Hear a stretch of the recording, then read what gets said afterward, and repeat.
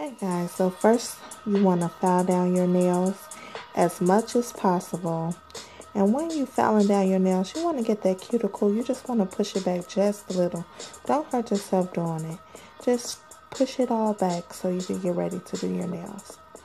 After you wash your hands with all the shavings that you did, you need to use some hand cream. And the only thing you're going to do is use any type of hand cream or lotion and just oil up those cuticles because of all the rough sawing you were just doing.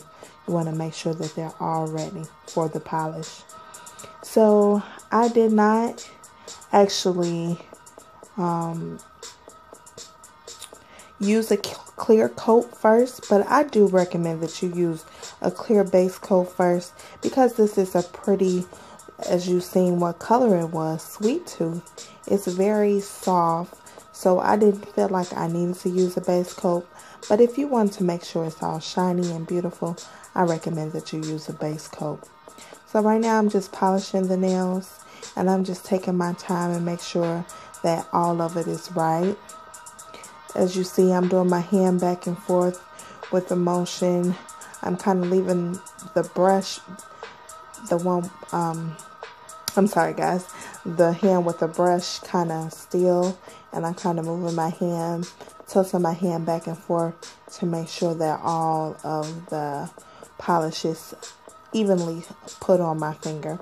As you can see, I did my ring finger. It had a little more polish than I really wanted it to have.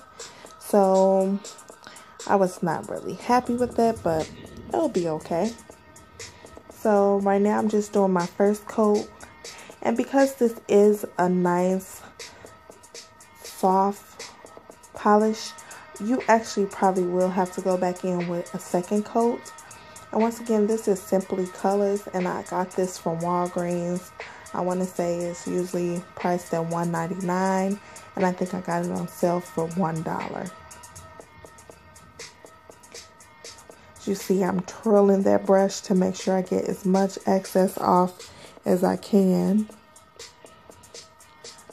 I try to make sure I just go over it as best as I can.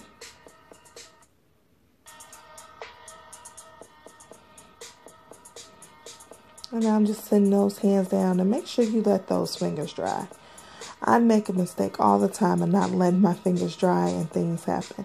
So these gemstones right here, as you can see, actually came from, you ready listening? You ready? Da, da, da. Hobby Lobby. Hobby Lobby is almost like Michael's or Joann's, and it's actually supposed to be for scrapbooking. So just make sure when you are going to those type of stores that you're looking and you're not always using things for what they say they can be used for. These actually are self-adhesive. As you see, I'm pulling them apart because each strip, each strip holds all of them, and you can easily pull them apart. Actually, I was not prepared. I should have had scissors to do this. But as you see, I'm just putting a little design. Now, because of my nail bed being so small, it does look a little weird.